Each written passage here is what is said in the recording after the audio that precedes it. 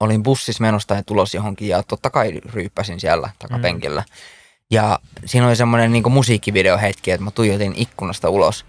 Ja sitten niin kuin mun sisäinen dialogi meni siihen, että ihan niin kuin oikeasti Aleksi, että nyt on semmoinen tilanne, että sulla on tasan yksi tie tästä ulos. Ja se on niin kuin arkun kautta.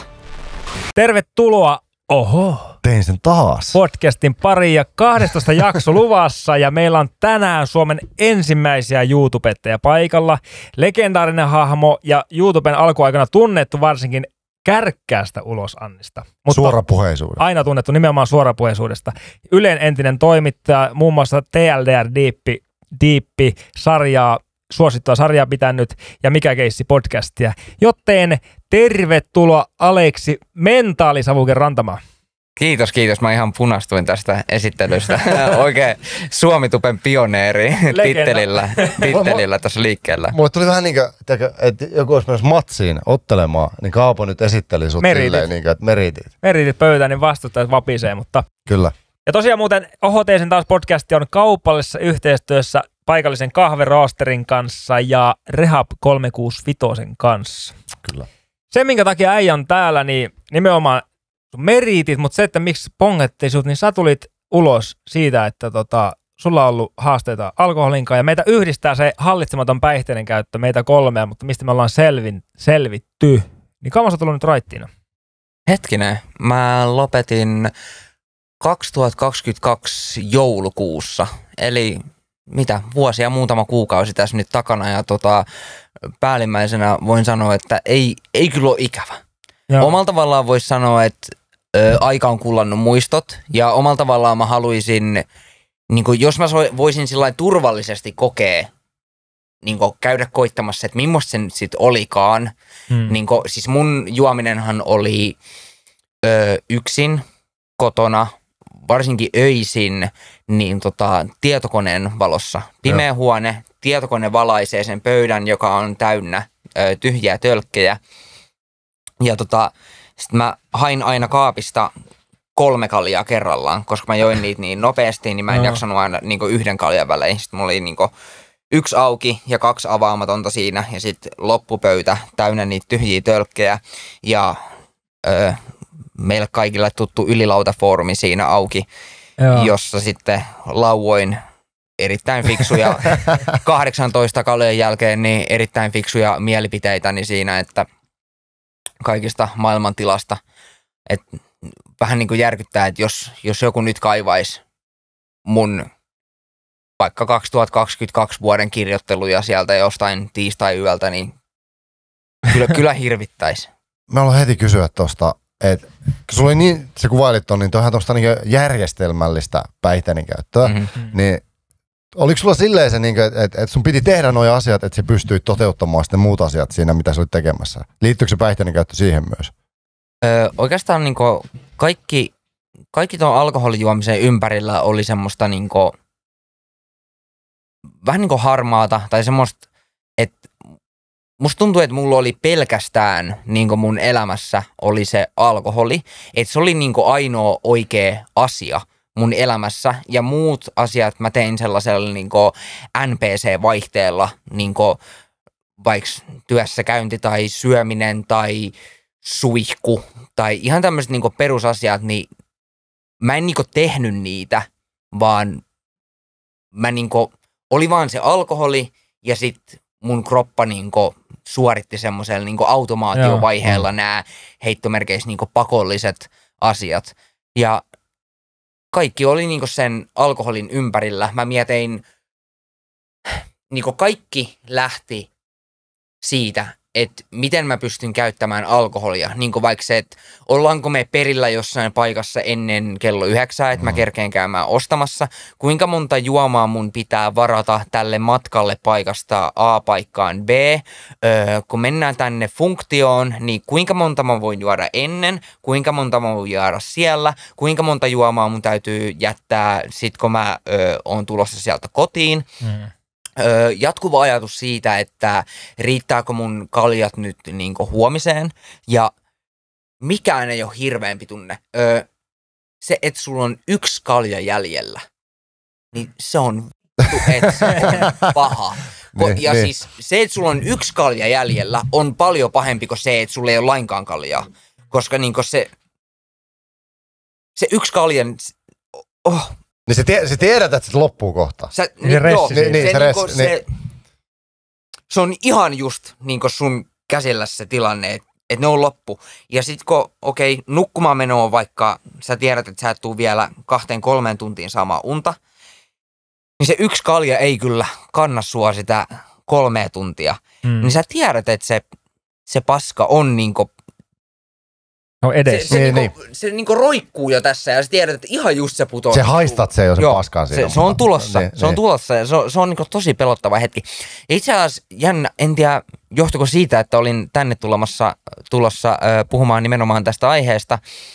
Mutta viime yönä, niin mä näin unta, että mulla oli se sama tunne, kun mulla oli silloin alkoholismin aikana. Tai siis totta kai mä nyt alkoholisti edelleen oon, eihän mä vois niinku yhtäkään juoda ja näin poispäin.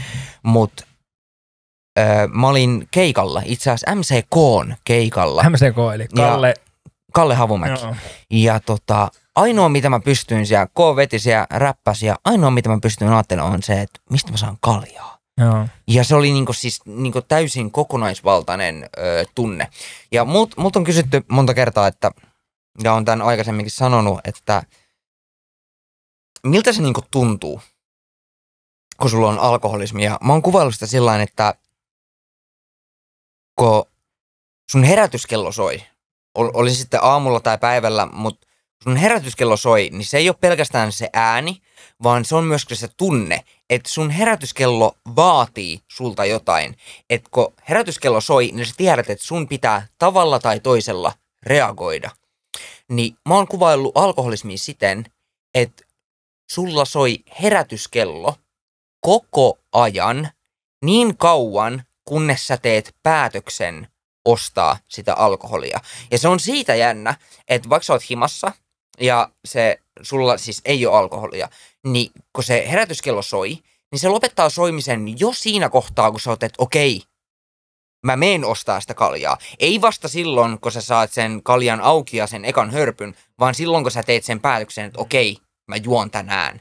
Niin se on jotenkin tosi jännä ilmiö, että se herätyskello lopettaa jo sen päätöksen myötä, eikä vasta sen korkkaamisen myötä. Mä en tiedä teistä, mutta ootte sitten katsonut sellaista elokuvaa kuin Murmelipäivä? En, mutta idea on tuttu. Niin, et se heräät joka päivä samaan päivään ja kaikki asiat, mitä sä teet, niin toistuu ihan samalla tavalla. Mikään ei muutu ja kaikki on koko ajan sama. Jotenkin tuosta herätyskellokuvauksesta tuli mieleen vaan. Sähän puhuit itse asiassa sun videolla just nimenomaan tuosta, että kaikki päivät toisti ihan samaa. Joo. Että ne oli ihan samanlaisia. Ja niinku siis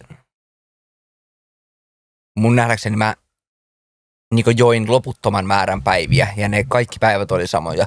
Ja just nimenomaan toi foorumeilla pahan oloni purkaminen oli hyvin läsnä. Sitä omalla tavallaan se niinku auttoi, koska tällä nyt aiemmin mainitulla foorumilla niin tosi monella muullakin oli huono olla. Niin jotenkin siitä tuli semmoinen olo, että mä en ole niinku yksin.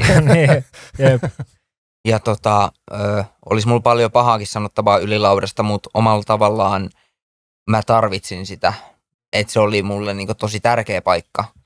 Ja sitten sanoisin, olisiko se jotain 4 kuukautta juomisen lopettamisen jälkeen, niin mä olin vielä käynyt siis Yliksellä päivittäin. Mutta jossain 4 kuukauden kohdalla, niin kun se oli joku 3. päivä putkeen, kun mä olin pilannut päiväni Yliksen jutuilla. Ja sitten mä yhtäkkiä putosin sillain tuoliin, että miksi mä käyn täällä, kun mulla tulee joka päivä huono olo. Siitä puhtaasta vihasta ja ankeudesta, ja tiedätkö, ja mulla oli tosi vaikea varsinkin sit selväpäisenä suorittaa naisvihaa. Joo. Sitä on varmaan aika paljon siellä. Se oli jotenkin mulla tosi vaikea. Ja sitten siellä foorumilla varsinkin niin se naisviha, mitä me muistan sitä kun on lukenut, niin sehän oikein kukoistaa sen. Joo, sitä voi joku koittaa kieltää, mutta siinäpähän koittaa. Et, sitä ei tarvi 5 minuuttia kauempaa kyllä lukea. Mutta loppujen lopuksi niin ylilauta oli kyllä mulle ehdottomasti tosi tärkeä paikka. Ja niinku, ei sinällään niinku, ei no hard feelings. Mites toi, kun tuo just kuvailet taas juomista, niin siis se on siis ihan suoraan aika diipissä alkoholismissa ei ole ollut. Et nimenomaan se, että sä oot juonut yksin ja se on ollut vaan pääasia, että sä oot pään sekaisin, mutta oliko se alusta lähtien sellaista vai miten sä muistat siitä, kun sä eka kertaa käyt alkoholia? Et oliko se heti silloin, että tää on muuten meikän juttu? Mä muistan mun ensimmäiset kännit oli talvella ulkona. Olisiko jotain ehkä 15-vuotiaana. Joo. Mikä vuosi se on? Mikäköhän vuosi mä oon ollut 15? 2009 ehkä. Olisiko jotain? Mä olin 2008 15. Jotain semmoista. Joo. Niin Porin Toukarin pellolla oksensin makaronilaatikkoa. Ja siinä oli vielä semmoinen hauska juttu, että mullahan kilahti nuppiin ihan niinku uskomattomalla tavalla. Ja, mitä se joit? Muistaakseni Smirnoff Icea ja sit jotain viinaa, mitä mä en muista. Ja mä menin ihan sekaisin. Ja siitä sitten kovaäänisesti ilmoitin seurassani olleille kavereille, että nyt ollaan kiertoradalla. Ja kaveri sanoi, että hän ei niinku usko, että ei ole mahdollista, että menit noin vähästä noin humalaan. Ja mä oon, joo, mä oon niin sekaisin. Ja sitten mun kaveri sanoi, että mä uskon sitten, kun sä oksennat, että sä oot sekaisin. Ja ei siitä kestänytkään sitten enää kauhean montaa minuuttia, kun siellä pellolla laattasin. Niin se oli mun ensikosketus alkoholiin, mutta sitten mulla oli tosi pitkä niin 18 täytettyä niin klubivaihe, shoutout, tai en tiedä voiko shoutouttaa, mutta eipä ole olemassakaan enää tämmöinen paikka kuin Pori Kabaret. Joo, mä muistan se. Joo. Joo, mä oon käynyt Porissa. Joo, siellä kulutettiin penkkejä ja tanssilattia aivan uskomattomalla tahdilla, parhaimmillaan 3 kertaa viikossa. Et tai jopa 4 kertaa, että keskiviikko, perjantai, lauantai ja sitten vielä sunnarit tietysti siihen päälle. Mä en oikein ymmärrä, että miten mulla oli edes varaa semmoiseen touhuun, mutta aina toi riippuvuuksissa on se jännä juttu. Tiedätkö jos sä oot jos sä kelaat, että mistä mä saisin rahaa, tai että mä en löydä rahaa mistään, niin miettikää sitä huumeriippuvaista. Se kyllä grindaa ne massit jostain. Niin sama juttu oli alkoholiset, että ne rahat löytyy aina jostain. Ja sama juttu röökis. Niin päihteisiin sä löydät rahaa oikeasti vaikka kiven alta. Ja se on ihan uskomatonta. Jos mulla olisi sama motivaatio grindaa massia vaikka autoon, niin mulla olisi jo 10 autoa pihassa. Tai jos olisi vaikka semmoinen toive, että haluaisi olla miljonääri, ja puolet siitä, mitä käytti siihen, että hommas pirja tai jotain alkoholia, niin lautamultaisi kaikki miljonääriä. Siis päihderiippuvaisen motivaatio saada ne fiksirahat on uskomaton. Se on siis luonnonvoima. Se on oikeasti. Ja sittenhän se on hienoa, kun raittina näkee addikteja alkoholista, ketkä saa sen johonkin hyvään sitten suunnattua sen samaan. Ikinä se ei ole yhtä hyvää. No ei se kyllä ole. Niin kuin siihen itse päihteeseen. Mutta siitä puheen ollen, niin käytätkö mitään muita päihteitä? Mä sanon itseäni raittiiksi ihmiseksi ja soberiksi, mutta nikotiini ja kofeiini on mulle ne on semmosia, mistä mä en edes halua luopua. Käytätkö silloin juomisaikoina mitään muuta kuin pelkästään alkoholia? Mä en tiedä mistä mutta tommoset huumeet ja tommoset jutut, niin ne on aina tuntunut musta tosi kaukaisilta. Okei.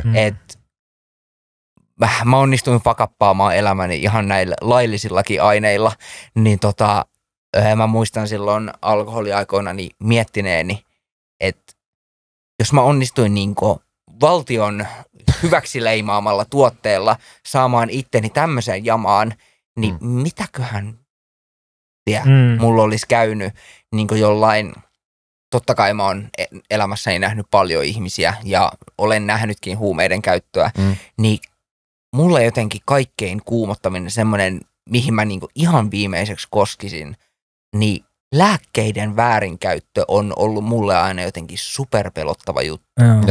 Koska mä oon kuullut miljoonat tarinat ja nähnyt että miten voi semmoinen tuote, jonka on tarkoitettu fiksaamaan sut, niin tuhoakin sun elämän, niin se on mulle jotenkin niin mind-blowing juttu. Niin siinä, mulla jäi vähän lause kesken, että siinä keskikalja tumussa semmoisten määrien jälkeen, mitkä nyt veisi mut sairaalaan, niin mä niinku vaan kelasin sitä, että mulla oli 2 juttua. Mä kiitin itteeni siitä, että mä en ikin lähtenyt tuohon huumejunaan, ja mä kiitin itteeni siitä. Toinen, mitä mä oon pelännyt ihan sikana, on uhkapeliriippuvuus. Joo. Ja mä jopa, siis tää on vähän fucked up juttu sanoa, että vaikka niin syvällä kun mä siinä kaljan kittaamisessa olin, niin mä ajattelin, että onneksi mä en oo uhkapeliriippuvainen.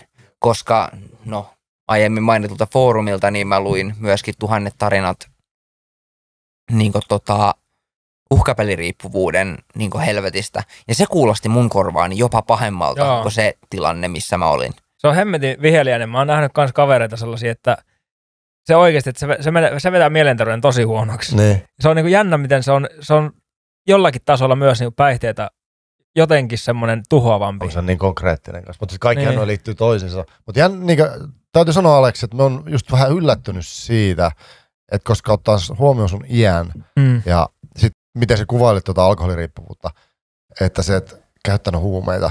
Että se on vähän semmoinen erikoinenkin juttu tavallaan tässä nykyyhteiskunnassa. Mutta siitä puheen ollen, niin me ollaan aina kysytty tätä asiaa, niin onko alkoholi huume? Onko alkoholi huume? Niin ehkä mulla pitäisi olla jotain pohjaa sitten niin verrata sitä, mutta mun mielestä päihde on jotenkin ehkä liian laimea termi niin sille, mitä alkoholi voi tehdä sulle, mutta kai sitä voi kysyä, että oliko mun alkoholismi niin oma vika, että enkö vaan niin osannut käyttää tuotetta oikein vai mikä tässä oli, mutta kyllä mulla on niin kokonainen niin kana tuolla hampaankolossa alkoholia kohtaan, että miten tommonen voi olla niin sallittua. Kiitos, Aleksi. Siis me ollaan saatu tosi paljon kuraa siitä. Mä muistan joku kommentti. Miten te koko ajan tuosta alkoholista puhutte ja saadaan, että se pitäisi kieltää tai että miten se on laillista, että tavalliset veronmaksat, niin ne ei tykkää tuosta, ne lopettaa tämän kanavan tilaamisen. Ihan sama. Tai sille, että ensinnäkin mä en ole mikään alkoholin vastainen, että mä nyt sanon, että mutta jos me mietitään, että nyt jos se pitäisi laillistaa uudelleen, niin ei välttämättä menisi läpi ehkä. No turhaahan sitä on kieltää, kun sitäkin koitettiin silloin joskus aikanaan viime vuosisadalla ja silloinhan alkoholin käyttö suorastaan nousi.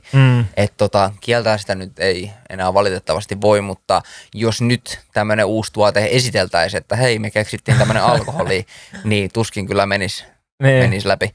Mutta se lause, mitä mä oon tykännyt toistella, on se, että mä luovuin yhdestä ja sain kaiken. Tosiaan oon nyt tässä kosimisen kynnyksellä. Ei ole siis mikään salaisuus. Ja onneksi olkoon. Kyllä kumppanikin tietää, että tämä tässä lähiaikoina tulee tapahtumaan. Ja heinäkuussa on tulossa lapsi. Meillä on aivan ihana asunto Jätkäsaaressa, which I fucking love. Ja mulla on terveyskunnassa pieniä mielenterveydellisiä haasteita lukuun ottamatta. Niitä on paremmissakin piirissä. Ja mun sosiaaliset suhteet on kunnossa, työkuviot on kunnossa ja oikeastaan mä oon niin onnekkaassa tilanteessa, että mulla on päivittäinen pelko, että kohta kosahtaa. Että kohta, tiedätkö, mä jään auton alle ja menetän kävelykykyni tai jollekin mun läheiselle käy joku hirveä tragedia tai joku muu suuri henkilökohtainen menetys tai joku tämmönen. Mutta sit mä oon tää on tosi fucked up tapa ajatella, mutta mä oon jo pitkään, en tiedä johtuuko tuosta alkoholin käytöstä vai mistä, mutta mä oon jo pitkään kelannut, että mun kuuluu kärsiä. Mä samaistun tuohon. 23 vuotta elin tossa ajatuksessa. Joo, mun kuuluu kärsiä. Ja nyt kun mun elämä on tosi onnellista, niin mä ajattelen, mä tiedän itse, että tää on ihan fucked up ja tässä ei ole mitään järkeä, mutta mä epäironisesti ajattelen, että sillä mun kärsimyksellä, mitä toi alkoholismi oli, niin mä oon ostanut itselleni vapaa-aikaa siitä kärsimyksestä. Eli jos mun kärsimys pitäisi olla vaikka normaalilla tasolla 50%, niin kun mun kärsimys oli niin pitkään 100%, niin nyt se onkin 0% niin kuin X määrän aikaa. Ja mä nyt vaan odotan sitä, että koska mä oon niin kuin käyttänyt sen niin kuin ylikärsimyksen loppuun, että koska mä palaan takas siihen mulle kuuluvaan kärsimykseen. Mä sen kyllä, niin lohdutuksen sanalla, mä itse olin ihan täysin samassa ajatuskaassa sen 23 vuotta. Sitten nyt kun jälkeenpäin katson, niin hitto, että on mennyt monta vuotta ja päivää hukkaan nimenomaan ajattelemaan silleen, että mä en ansaitse tätä, mutta koskaan ei ole sitten kosahtanut, kun korkki on pysynyt kiinni. Ja se kärsimys, me haluan kyseenalaistaa sen asian silleen, tai me en kyseenalaista koska meillä kaikilla on toi, mutta me kyseenalaistaan sen idean, että meidän pitäisi kärsiä. Kun sä kuvailit ton, niin onko se sun mielestä semmoinen ääni sun päässä, joka sanoo sulle ton, koska kukaan ihminenhän ei ikinä tule sanomaan sulle. Eli se on myös itse aiheutettua jollain tavalla, koska jos me herään aamulla, niin mulla on se sama ääni, joka kertoo mulle ton sama asian, että sä oot epäonnistunut ja sun kuuluu kärsiä. Niin me en voi sille mitään sille äänelle itselle. Mutta enemmän mä haluan tietää sulta, onko sulla se semmoinen ääni vai onko se ikinä kyseenalaistanut että mistä tommoinen tulee? Se ei ole ehkä ääni, vaan se on pikemminkin semmoinen semmoinen ylimallinen fiilis, että mä en ole ansainnut ja mä en ole tarpeeksi hyvä. Ja se, mikä vanha yleisradiokollegani Rakel Liekki mulle joskus sanoi, kun mä hänelle Muun TV. Kaken nuoriso. Niin, me rakastelin hänen kanssaan. Teillä on taustaa. Ei, no oikeasti vaan se, että me näin hänet ja kaikki muutkin varmaan näkee. Joo, siis tutustuin hänen yleisradiouransa aikana, niin mä hänelle jotain itkin mun fiiliksistä ja hän minulle kertoi, että voi Aleksi rakas, sinulla on huijarisyndrooma. Joo. Ja mä en ollut ikin kuullutkaan tällaisesta ja hän selitti, että on paljonkin ihmisiä, jotka kokee, että kaikki mitä he ovat saavuttaneet on saavutettu huijaamalla ja savuverhoilla ja peileillä. Joo. Ja että he odottaa jatkuvasti, että kohta maailmalle paljastuu heidän todelliset kasvonsa. Että tämä kaikki olikin vaan feikkiä, huijausta. Ja se oikeastaan muutti mun elämäni, koska mä tää on siis ihan mulle jokapäiväinen asia. Et mulla on, tää kuulostaa nyt flexaukselta, mutta tää vaatii tämän pointin. Mulla on siis lukuisia palkintoja erilaisista gaaloista, jopa yleisön suosikkeja ja tällaista. Niin ne pokaalit tai patsaat tai mitä ikinä onkaan, vuoden somettajat sun muut, niin ne ei mä en usko niihin. Että mä oon jotenkin, ne on vahingossa annettu mulle. Niin se on mun mielestä tosi itsetoksinen ajatus, että mä en pysty arvostamaan omia saavutuksiani. Ja nyt kun mä sanoin, että omia saavutuksiani, niin ääni mun päässä sanoi, että mistä saavutuksista puhut? Kun ei mulla mun omasta näkökulmasta ole mitään saavutuksia. Vaikka sillä että joku pystyy näyttämään, että sä oot tehnyt tän ja sä oot tehnyt tän ja sä oot tehnyt tän ja sä oot koskettanut näin ja näin monen ihmisen elämää ja näin, niin mä en saa sisäistettyä sitä. Että mä en pysty olemaan ylpeä siitä, mitä mä oon tehnyt. Mutta toi huijarisyndrooma, itse asiassa hyväksi sanoit, että me yritin kuvalla sitä ääntä, niin se on itse asiassa just se huijarisyndrooma. Joo, ja se on mehukas aihe, koska mä oon halunnut kysyä sulta, oon katsonut susta haastattelua, sä oot sanonut, ja sanot äskenkin, että ne sun saavutukset, mitkä on saavutuksia ja palkintoja sun kaapissa, ne ei tunnu miltään, mutta sitten, jos joku päivä pokkaat Venlan, niin jospa se olisi se, mikä saisi sutkin hyväksyä sen, että sä oot saavuttanut jotain. Niin mä mietin tämän yhteyttä alkoholismiin tai juomiseen, niin koetko sä, että on yhteyttä semmoiseen riittämättömyyden tunteeseen tai sellaiseen johonkin huonoon itsetuntoon, mihin sä olisit juonut? Tai koetko sä, että mikä on se syy, minkä takia alkoholi maistuu sulle niin hyvin? Toi on hyvä kysymys, koska mulla on tässä tosiaan ollut aikaa pohtia tätä koko alkoholikeissiä. Oikein varsinkin ne pitkät yöt siellä 3-4 aikaan sängyssä kattoa tuijotellen, niin yksi kysymys, mihin mä en ole saanut vastausta, on aika perustavanlaatuinen miksi. Joo. Mikä siinä oli se syy? Ja se ei siis Herran nimeen ei ole selvinnyt, että minkä takia sitä no se missä lähti, niin silloin klubiaikana siellä Pori Kabaretissa, niin sehän oli ihan sika hauskaa. Mutta viimeiset vuodet, niin se oli kaikkea muuta kuin hauskaa. Että kun sanotaan, että alkoholi antaa dopamiini, niin ei se kyllä enää mitään dopsukkaa antanut. Se oli pikemminkin semmoista elossa pysymistä, että kurjuuden ehkä vähentämistä. Tai siirtämistä. Niin. Kerro yksityiskohtaisesti, minkälainen sun päivä oli siellä alkoholismin keskellä. No se... Ja toimittajana. Niin. No se oli hauska. Mä muistan useammallekin sanoneeni, että mulla ei koskaan darraa, vaikka mä join niin paljon kuin join. Sitten raitistumisen jälkeen niin mullehan selvisi, että Aleksi, sulla oli koko ajan darra. Mutta kun se oli mulle normaali olotila, niin en mä tunnistanut sitä darraksi. Mä vaan luulin, että tältä ihmisestä nyt tuntuu tämä elämä. Mutta siis yleinen olotilahan oli aivan siis hevon paskaa. Oikein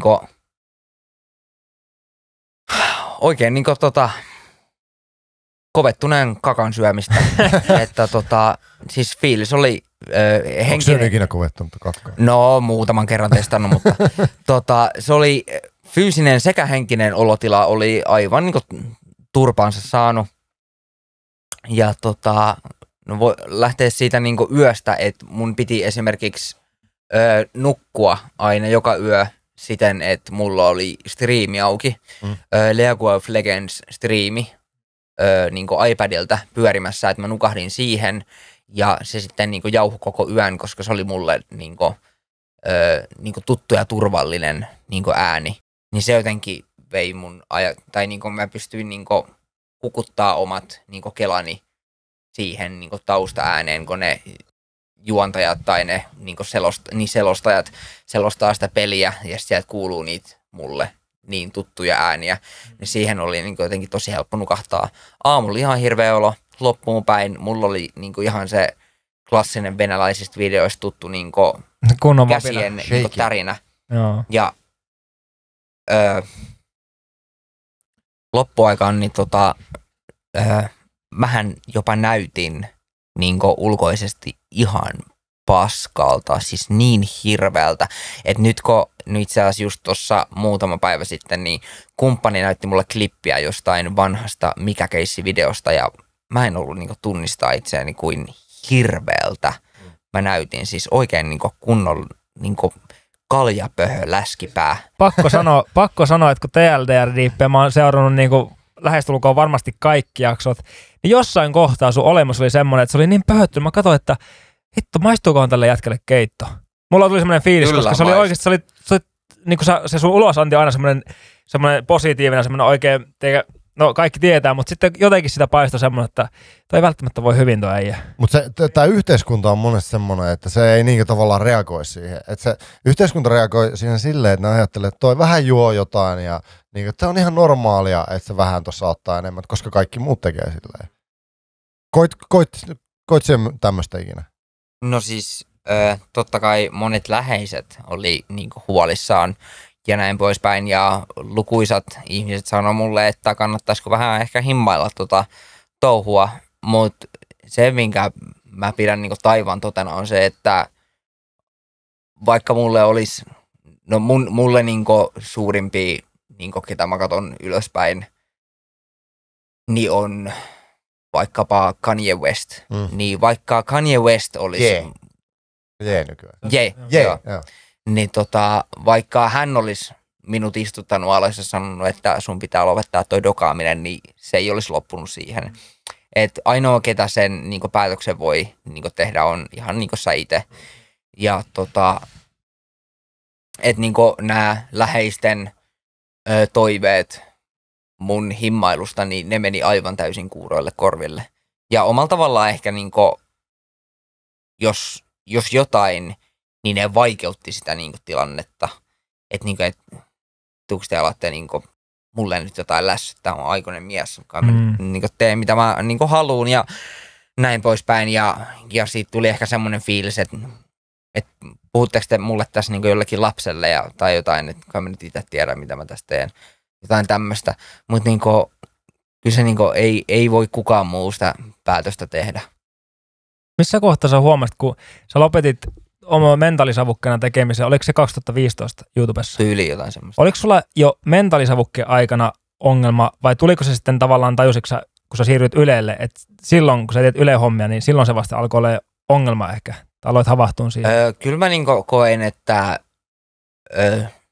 niinku täysikäisyyden jälkeen, niin ainahan mä join niinku reilusti. Varmaan niinku yli keskiarvon.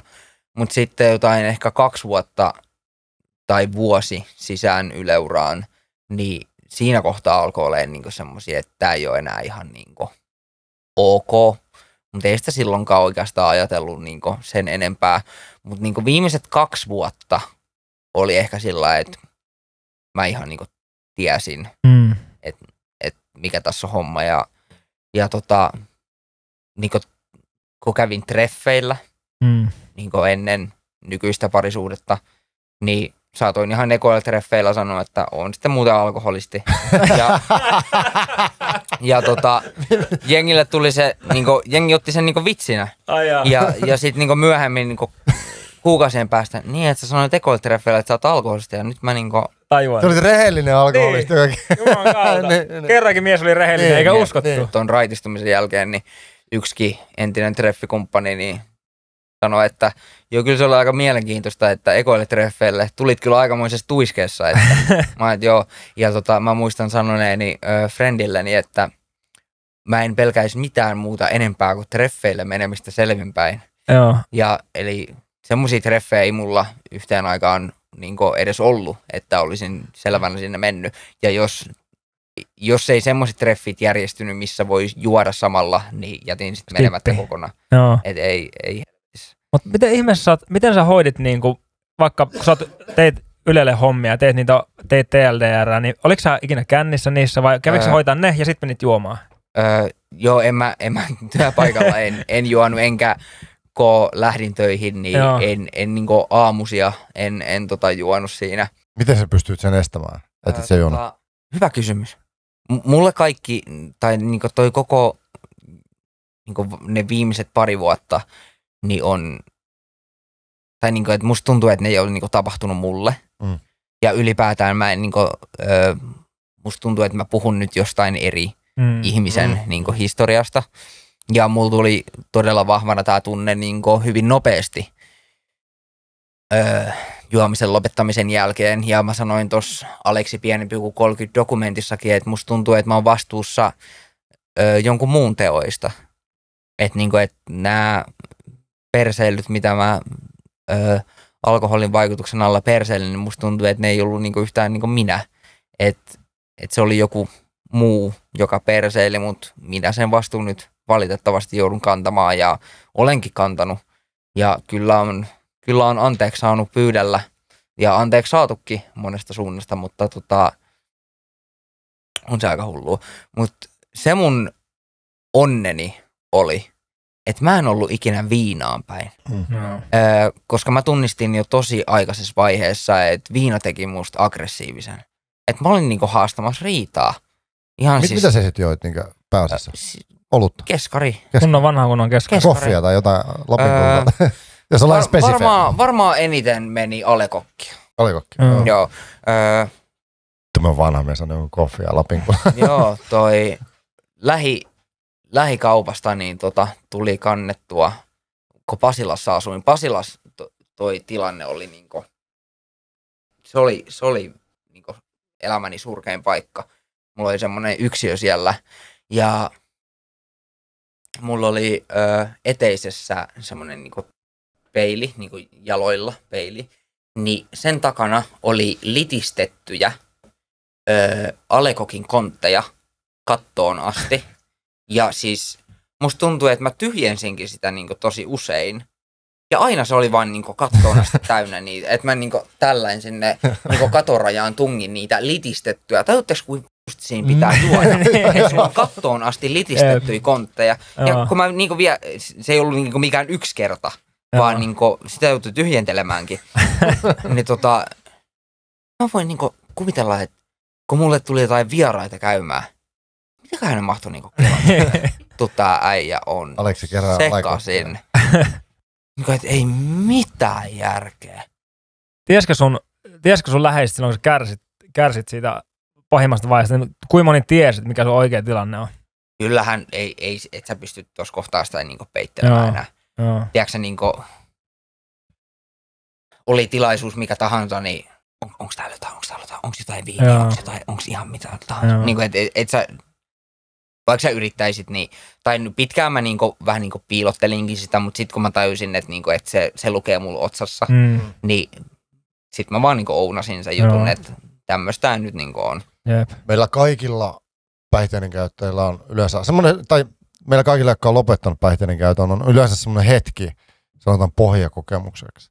Mulla se hetki oli semmoinen, että me heräsin semmoista kämpästä, se oli täynnä ruiskuja ja neuloja, ja mun kaveri oli semmoisella pöydällä ja puukko kädessä, teki semmoisia tatuointeja tai piirroksia pöytään ja kertoi semmoista juttua, mitä se oli kertonut joskus 7 vuotta sitten. Siinä me tajusin, että tää on ihan paskaa. Mikä sun hetki oli? Vai oliko se yksi hetki vai oliko se lukemattomia hetkiä, mistä tuli se yksi hetki? Semmoinen ehkä pysäri. Mulla on muutamakin tommonen, jotka niinku sillain pysäytti, mutta aloitan ehkä vähän kevyemmästä. Yksi oli semmoinen, minkä mä muistan tosi hyvin. Se oli just joku ihan perus tiistai, keskiviikko, whatever, arkipäivä. Ja mä olin mun ystäväni luona, siis käymässä, niinku, miten nyt ihmiset käy kahvilla ystäviensä luona. Ja mä join siinä totta kai keskaria. Tulin sinne aina, kävin siihen aikaan paljonkin tämän kyseisen ystävän luona. Ja tulin sinne aina kaljakassin kanssa. Hän ei siis itse juonut. Mä join niin hänen luonaan yksinäni. Niin mä siinä puhuin hänelle tästä mun alkoholismista, mikä hänelle nyt obviously oli todella selkeä asia, kun hänen tykönään usein join. Niin mulla oli siinä puolikas niin tölkki kädessä ja mä puristin sen tölkin myttyyn mun kädessäni, löin sen pöytään ja itkun sekaisesti huusin, että tajut sä, että tässä ei ole mitään järkeä. Ja mun kaveri repesi nauramaan, niin kuin semmoiseen ivalliseen nauruun ja sanoi, että tajuun todellakin. Että sitä mä oon tässä koittanut sulle nyt niin kuin vuoden päivät sanoa. Ja se oli jotenkin semmoinen hetki, että kun niin kuin se oli sillä mun kaverilla jotenkin niin kuin, että no obviously tässä ei ole mitään järkeä.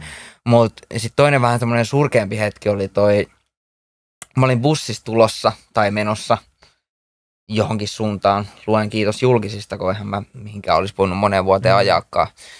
Niin olin bussissa menossa ja tulos johonkin ja totta kai ryyppäsin siellä takapenkillä. Ja siinä oli semmoinen niin kuin musiikkivideohetki, että mä tuijotin ikkunasta ulos. Ja sitten niin kuin mun sisäinen dialogi meni siihen, että ihan niin kuin oikeasti Aleksi, että nyt on semmoinen tilanne, että sulla on tasan yksi tie tästä ulos. Ja se on niin kuin arkun kautta. Ja siinä kohtaa mä luovutin niin kuin totaalisesti. Että mä totesin, että mulla ei ole ulospääsyä, että mä tulen kuolemaan tähän ja valitettavasti Aleksi Rantamaan taru tulee päättymään pulloon. Ja se oli semmoinen totaalinen viimeinen hyväksymisen hetki, että tätä tää on ja tätä tää tulee olemaan ja pakotietä ei ole. Että tämä loppuu siihen, kun mä kuolen. Joo. Ja se oli kyllä tumpäräyttävä hetki ja mä muistan vielä tosi hyvin sen, miltä se tuntui siinä hetkessä. Ja omalla tavallaan se, että mä olin täysin luovuttanut, kun aina sanotaan, että älä ikinä luovuta näin, mutta mä luovutin. Yep. Mutta silti pääsin ulos ja se on kyllä yksi mun elämäni ihmeellisimpiä asioita, että miten se sitten niinku loppupeleissä tapahtuu. Mutta tossahan tullaan ehkä nimenomaan siihen, että sä luovutit sen oman voiman ja oman tahdon siinä kohtaa. Tai sä olit silleen, että mä en voittele mitään. Tää on ongelma mulle. Että mä en pysty enää hallitteen tätä, niin sitten se tavallaan putoo taakka harteilta ja tajua, että tää on oikeasti. Joo, se meni siinä kohtaa ihan niinku herran haltuun ja mä oon jopa historiassani ollut antiteisti, joka on siis ateisti ei niinku usko, mutta antiteisti vastustaa uskoa. Joo. Niin mä olen historiassani ollut antiteisti, mikä näin nyt jälkikäteen katsottuna oli aika kringe ero mun elämässäni. Mutta semmoinenkin ollaan käyty läpi ja en tosiaan mikään niinku, kovin hengellinen ihminen ole koskaan ollut. Mutta mun on pakko uskoa, että mun raitistumisessa oli jotain mua suurempaa niin läsnä. Mä en nyt sano, että se oli kristinuskon Jumala tai minkään muunkaan meidän tietämämme uskon Jumala, mutta mä koen vahvasti, että jokin meitä isompi tähän niin kuin vaikutti, koska eihän mä sitä niin kuin jotenkin itsekään voinut tehdä, kun mä olin jo luovuttanut. Tai niin kuin, että mä olin jo laskenut aseet ja sanonut, että no niin kuin ampukaa vaan niin kuin päähän. Että mä en pysty enää puolustautumaan. Niin jokin tai joku mut niin kuin veti sieltä pois. Ja mä en varmastikaan, no ehkä kuoleman jälkeen se niin kuin paljastuu, että mitä sitten tapahtuu ja sitten varmaan saa vastauksia, mutta sitä mulle ei ole nyt vielä kiire tietää, että kasvatetaan nyt vaikka lapsi ensin. Jep. Tämä on niin semmoinen paradoksi kuitenkin, mitä sä kuvailit, että sillä hetkellä, kun sä luovutat sitä päihteiden käytöstä ja koet ton hetken, niin sen jälkeen sun ei tarvitse käyttää. Jos sä niin haluat, niin ikinä enää uudestaan. Joo, mä lukuisat 1000 kerrat keskustelin alkoholismista ja yksi niin kuin neuvo mulle jäi jotenkin resonoi tosi kovaa, mitä mä en silloin tajunnut, mutta mikä oikeastaan pelasti mut. Ja mä en halua antaa tätä neuvoa kenellekään, mutta se pelasti omalla tavallaan mut niin kuin huomaamattani. Niin joku sanoi mulle, että paras neuvo alkoholisteille on, että jatka juomista. Jep, mä oon samaa mieltä. Niin mä jatkoin juomista ja mitta tuli täyteen. Niin se vaan on. Ja siis kun mä oon kuunnellut sunkin aiempia haastatteluita, niin mä oon siitä hyvin iloinen siitä, että sä tuot sen niin rehellisesti ja suoraan, mitä mekin ollaan peräänkuulutettu, että alkoholisti, addikti ei lopeta käyttämistä, ellei itse halua. Niin se vaan menee. Ja sitten, että jos mäkin oon nähnyt niin paljon, kun jengi on retkahellut ja kaiken maailman meriselityksiä kyllä löytyy. Mutta siellä on ollut näin klassisesti juomatonta viinaa tai käyttämätöntä huumetta. Että se halu ei ole vaan syntynyt. Että se on kyllä raaka maailma. Mutta on niin hetki, kun se kuvailit, meissä on maistunut niin paljon siihen, että sä näet itse semmoista, kun sä oot niin rehellisesti ensimmäisen kerran. Mutta samalla, kun me en ole kanssa mitenkään uskossa, niin kuin Kaapo on taas uskossa. Että me en usko mihinkään heppuun, mikä istuu tuolla. En tiedä uskoksi sielläkään, mutta... Ei se istu. Se ei istu. Mutta se niin semmoinen, että on joku itseään suurempi voima, mikä auttaa sua tuossa tilanteessa. Sillä hetkellä, kun se niin katot rehellisesti itseään silmiin ja toteat, että me on alkoholisti, me en pysty tällä enää tekemään mitään ja me en halua jatkaa tätä, niin sitten yhtäkkiä se tie avautuu siitä. Olematta mitenkään uskonnollinen. Jep. Joo, siis varmaankin elämäni päräyttävin kokemus oli tosiaan se, miten tämä kaikki loppui. Kun mä viimeisen juomani join, joka jäi itse asiassa kesken, niin mähän en silloin tiennyt, että on viimeinen juoma. Miten se meni? Mä oon tämän tarinan kyllä ennenkin kertonut, mutta mä voin pähkinänkuvarisesti tiivistää. Niin on tulla vaan. Mikä se juoma oli? Se oli valkoviiniä. Joo. Ja olin rahatilanteestani johtuen päättänyt, että nyt pidetään niinku pieni tauko. Sunnuntai-iltana olin päättänyt, että ensi viikolla ei juoda, koska sit mulla ei ole rahaa ruokaan. Et kyllä mä sen viikon pystyn niinku perkeleellä vetämään. Totta kai mä olisin aina jostain löytänyt sen rahan, niin kuin tuossa aikaisemmin puhuttiinkin. Mutta tämmöisen päätöksen mä olin tehnyt ja sitten mä menin yhteen yksin kuvauksiin, ei siis Ylen kuvaukset. Niin ja siellä oli alkoholi tarjolla. Ja sitten mä totesin itselläni, että mutta mähän tein niinku päätöksen, että mä en niinku juo. Mutta sitten siinä tuli sosiaalinen paine niinku juoda. Ja mä olin sillä että että onko sillä niinku mitään väliä. Mutta ensimmäistä kertaa elämässä niin mä laitoin sen, on puhunut aikaisemmin lasista, mutta todellisuudessa se oli pahvikuppi, jossa tätä valkoviini oli, niin mä laitoin sen huulilleni ja mä en puhu nyt mausta, niin mitä mun kieleni maistoi, mutta se maistui tun väärältä. Niin joka ikinen niin solu mun kropassani sanoi, että älä että älä missään nimessä teet niin tätä. Kun vielä eilen mun fiilis oli, että jokainen mun solu sanoi, että sun täytyy tehdä tämä. Sun on pakko. Niin kun mä sitä viiniä join, mä niin 2 huikkaa siitä otin ja koko mun kroppa huisi, että älä please, älä tee tätä. Ja mä olin sieltä, että okei, mä piilotin sen lasin, hoidin hommani ja kun mä olin matkalla bussilla kotiin, viimeinen asia, minkä mä muistan on, että mä silloiselle ja nykyiselle, siis puhutaan nyt samasta henkilöstä, nykyiselle kumppanille, niin laitoin viestiä, että mä oon nyt niinku tulossa. Ja sit vintti pimenee ja muistaakseni 5 päivän päästä mä herään. Ja se herätyskello, mistä mä aikaisemmin puhuin, niin se ei soinut. Ja siis yksinkertaisesti sitä niin pakottavaa tarvetta juoda ei ollut enää olemassa. Ja siinä meni niin pari viikkoa semmoisessa vähän niin NPC-tilassa, että mä vähän niin sillä niin leijuin niin paikasta toiseen semmoisessa omituisessa usvassa tai sumussa, että mä en oikein tiennyt niin mitä mun ympärillä tapahtuu tai mitä.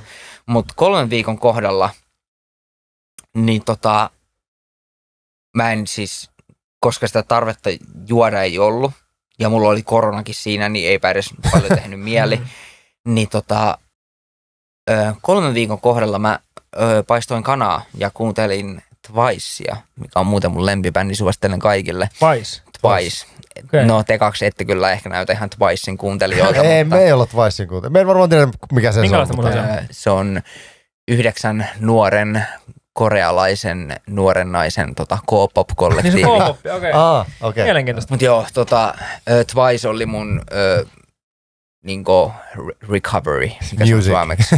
Niin, toipumismusiikkia ja se on jäänyt mulle sitten päälle. Mutta kuuntelin Twicea ja paistoin kanaa ja ihan siis selvinpäin olin ollut siinä sen 3 viikkoa ja yhtäkkiä ääni mun päässä sanoi, että Aleksi. Mä oon, joo. Huomaat sä? Mä oon, huomaaks mä mitä? Sulla on hyvä olla. Ja sit mä olen, että wow, what the niinpä onkin. Ja siis fiilis, mitä mä en ollut tuntenut vuosiin. Orgaaninen hyvä olo. Ja mä olin ihan, what the et mä en kirjaimellisesti muistanut, että tämmönen on niinku mahdollista. Ja niin arkinen asia kuin ruuan laitto. Musiikki soi taustalla, mä oon täysin selvinpäin. Ehkä joku nuuska huulesta tai joku. Mut niinku selvinpäin. Aleksi, sulla on hyvä olo. Ja se oli niinku se hetki, kun mä täysin, että ei vittu. Että mä voin niinku parantua. Tai niinku, että mun on mahdollista saada mun elämä takas. Ja olla hyvä olo samalla. Ja olla hyvä olo. Niin se oli 3 viikkoa siinä meni niinku siitä lopettamisesta, että mulla oli ekaa kertaa hyvä olo. Mutta se mitä, kun mä sanoin aikaisemmin, että toi miksi on jäänyt vastaamatta, niin toinen, mihin mä haluaisin saada vastauksia on, että mitä sen 5, tai omalla tavallaan en halua saada vastauksia, mutta on se niinku päräyttävä ajatus, että mut katos 5 päivää mun elämästäni. Ja siitä ei ole perästä kuulunut, että mä olisin jossain niinku alasti juoksennellut kaduilla tai mitään, ja ilmeisesti olen töissäkin käynyt ja niinku muuta vastaavaa tämmöistä, mutta mä en ollut läsnä. Niinku, että mä olin, se kuka on, joku haluaisi sanoa ehkä sielu tai joku, mutta se kuka on Aleksi Rantamaa, niin sitä ei ollut niinku olemassa siinä 5 päivänä. Niin mä en oikein tiedä, että jos nyt te vetäisitte, että itse asiassa meillä on niinku videokooste siitä, mitä tapahtuu niinku sen 5 päivän aikana, niin mä en ole ihan varma, haluaisinko mä nähdä niinku sitä. Se on mikä se on? Dissosiaatio. Tila. Se on semmoinen, että se on mielenterveys semmoinen, että se tavallaan, Aleksin kuvaili tuossa, että se irtaudut omasta persoonasta. Se mitä se sanoit oikeastaan kuvasta kaikkein hyvin se aikaisemmin tuossa, että se tuntuu, että se on tapahtunut jollekin toiselle. Että se on semmoinen sivusta katsoja, eli se NPC, joka seuraa sitä päähenkilöä, joka on sinä itse. Niin me samaistun tuohon täysin, että silloin kun me puhutaan meidän käyttöajasta, niin musta tuntuu, että se on tapahtunut jollekin toiselle tyypille, että me ollaan eletty 2 eri elämää. Me ollaan niin kuin se semmoinen taustahenkilö, joka kattelee sitä elokuvaa, missä me ollaan itse asiassa pääosissa, mutta me ei kuitenkaan olla se henkilö. Joku tommoinen. Mua siis kiinnostaa, että super paljon tää voidaan sitten leikata pois, mutta... Mitä leikata pois? Semmoinen kysymys nyt, tää ei ole pakko sitä julkaista, että onko sulla ehjä perhe tausta sen verran, niin kuin lapsuuden perhe? Äiti oli yksinhuoltaja. Okei. Okay. Mutta siis olen tästä aikaisemmin maininnut kyllä. Okay, tästä voi puhua?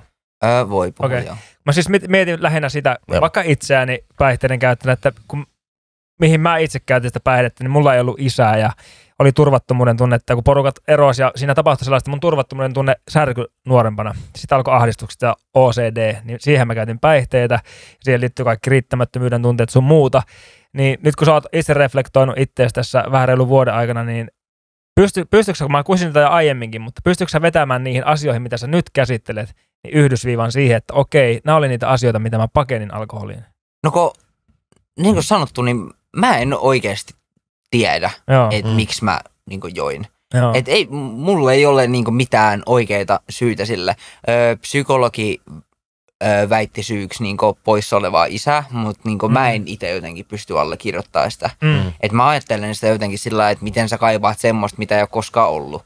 Ja niin kuin näin poispäin, mutta mä en jotenkin näe, että se isän poissaolo olisi ollut se syy. Joo. Ehkä se jossain niin kuin, tuolla deep down sit olikin, niin kuin psykologikin meinas, mutta mun on jotenkin vaikea sitä syyttävää sormea sinne suuntaan niin osoittaa. Mutta se, mistä kaikki lähti, oli se, että sehän oli ihan kivaa. Mutta niin se, että miksi sitä sitten jatkettiin sen jälkeen, kun se ei enää todellakaan ollut kivaa, vaan niin suorastaan niin living hell, niin sitä se on niin hyvin veteen piirretty viiva siinä kohtaa, missä on kivaa ja missä on sitten niinku ongelmallista. Ja sitten kun se on ongelmallista, niin se juna menee jo niin lujaa, että jos sä hyppäät pois, niin sä voit kuolla. Ja me sanon tuosta isäjutusta menemättä mitenkään sun isähistoriaa, mutta se mikä meitä kaikkia yhdistää. Me puhuttiin viime jaksossa tästä. Sulla ei ole isää, sulla ei ollut isää, mulla ei ollut isää.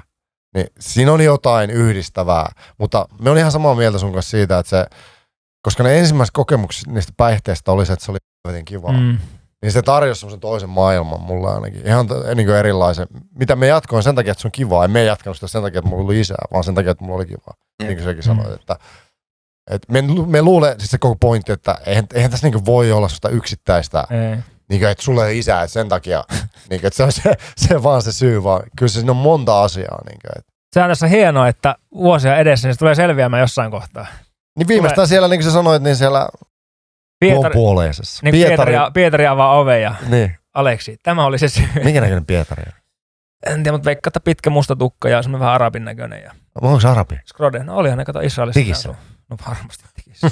Mutta miten toi kiinnostaa eritoten äijän mentaalisavuke? Mistä mentaalisavuke lähti ja mistä nimi mentaalisavuke? Se on itse aika nerokas nimi. Mä oon aina ollut hyvä keksimään nimiä. Joo. Ja otan myös kunnian meidän nykyisestä podcastista Iso juttui, mikä on mun mielestä aivan vittun hyvän nimi. Se on aika semmoinen, se on selkeä. Niin. Mitä mieltä sä oot meidän nimestä? Ohotteen sen taas. Siis se on niinku, se herättää kysymyksiä vähän sillai, ja mä tykkään tosta oho, niin se niinku, sä oot, wow, että okei, mistä täällä puhutaan, niin tykkään kyllä. Joo. Mutta mistä mentaalisavuke tuli, niin se oli yläasteella, to be honest, mentaalisavuke on niinku jokerin arvet, että se tarina muuttuu riippuen kuulijasta, mutta yleisin tarina, jonka mä kerron mentaalisavukkeen synnystä, oli yläasteella, kun meillä oli ollut todella ärsyttävä tunti, niin me menimme hermosavuille, eli tupakalle, jonka poltat, kun olet hermostunut.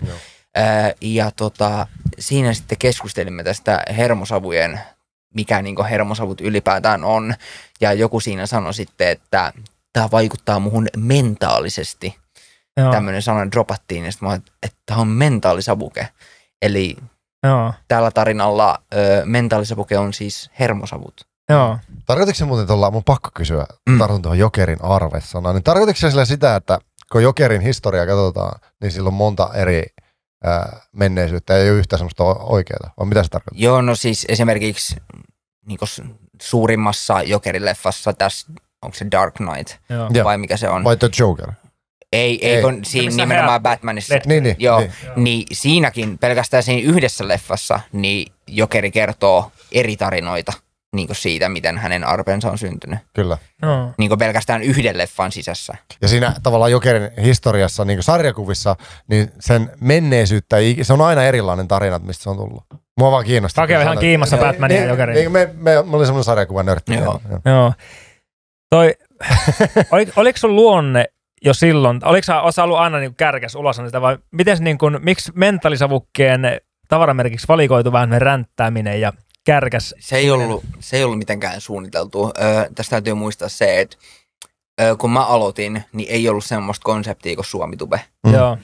Eikä ollut oikeastaan semmoista, niin varsinkaan Suomessa semmoista konseptia kuin tubettaminen. Et munhan urani alkoi blogista, joka alkoi riidasta silloisen tyttöystävän kanssa, kun hän sanoi minulle, että Aleksi voisi alkaa pitämään blogia. Ja jostain minulle tuntemattomasta syystä, niin mä pidin siihen aikaan blokkaamista aivan täys tyhjäpää NPC-juttuna.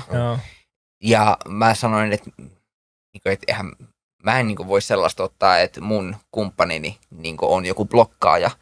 Ja meille tuli riita-aiheesta, ja tämän riidan tuoksinnassa niin mä sanoin, että jos sä perustat blogin, niin sit perustan minäkin.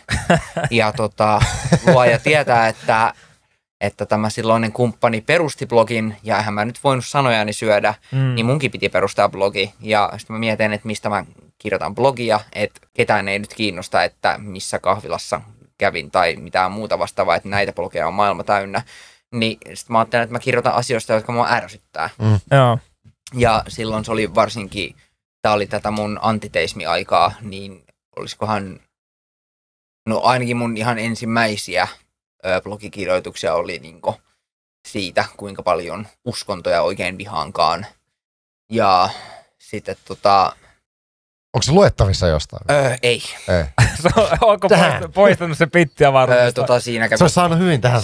Se oli vuodet ja taas vuodet luettavissa niin monta vuotta, että mä kerkesin monta kertaa löytää sen uusiksi ja monta kertaa unohtaa.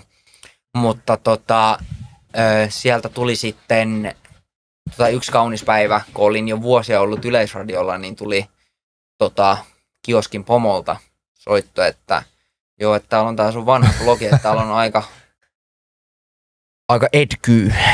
settiä, että pitäisikö tätä vähän tutkailla, ja sitten mä totesin, että joo, ehkä se on parempi lähettää bittiavaruuteen tämä blogi, mutta siellä blogin kommenteissa niin joku joskus ehdotti, että mitä jos tekisit tämmöisen postauksen videolle. Ja mä olin, että no miksei, että säästän vähän kirjoittamisen vaivan. Ja siitä sitten lähti. Mun ensimmäinen video käsitteli kotibileitä, tai no oikeastaan vuokratilabileitä, joissa olin ollut DJ:nä. Ja siellä bilekansa oli ärsyttäviä, niin heistä valitin tällä mun ekalla videolla. Ja mä oon monta kertaa sanonut sen julkisesti, jos jollakin on tallessa mentaalisavukkeen eka video, sängyn laidalta kuvattu, editoimaton, noin 10 minuuttia, sininen lippis päässä, niin mä maksan 100 € siitä klipistä, jos jollakin on se tallessa. Sä oot hävittänyt se on iskinkaan. Ja mä oon monta kertaa pyytänyt ja kenelläkään ei niinku tunnu olevan sitä. Mutta 100 € mä maksan siitä klipistä, jos jollain on se niinku lähettää mulle. Niin laittakaa mulle IGDM, niin hoidetaan homma kuntoon. Mutta mä oon niinku oikeastaan hyväksynyt sen, että se on lost media. Joo. Mutta miten mä katsoin Mentaalisavuke pähkinänkuoressa video. Sä oot poistanut sieltä aika paljon videota. Joo. Siis suuri, niinku 90% varmaan. Joo. Mitä sä teit silloin, kun sä aloitit tubettamisen? Mitä kouluun sä kävit? Tai kävikö sä kouluun? Minkä ikäinen hetkinen. Mä olin just valmistunut ravintola-alalta. Okay. Eli mä olin työtön. Ja se vuosi oli silloin? 2013. Joo. Nyt YouTubekin oli tavallaan aika uusi juttu. Joo, todellakin. Ja Suomi Tube itsessään oli vasta syntymässä. Kyllä. Joo.